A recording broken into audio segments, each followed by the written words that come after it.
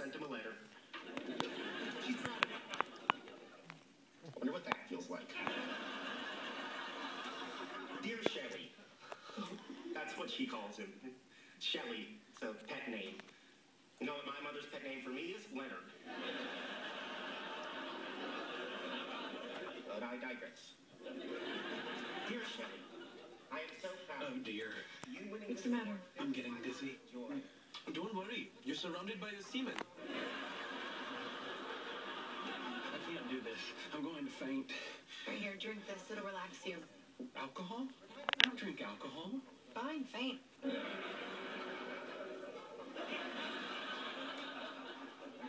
I don't feel different. This alcohol's defective. Here, see if this one works.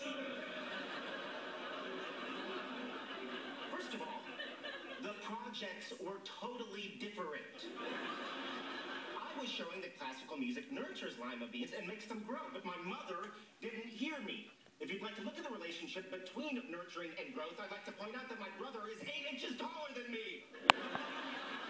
I'm ready! Right. Ladies and gentlemen, our guest of honor, Dr. Sheldon Cooper.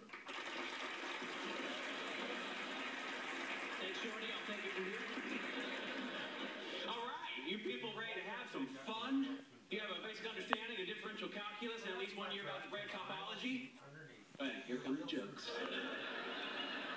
Why did the chicken cross the Mobius strip? To get to the same side. Bazinga! Neutron walks into a bar and asks, how much for a drink? The bartender says, for you, no charge. It looks like we have some academic dignitaries in the audience.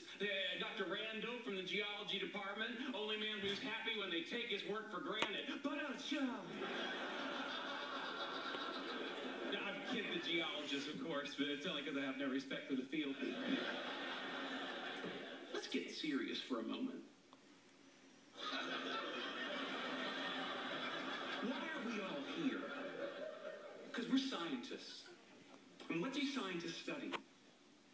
The universe. And what's the universe made of? I am so glad you asked. There's antimony, arsenic, aluminum, selenium, hydrogen, oxygen, nitrogen, radium, and nickel,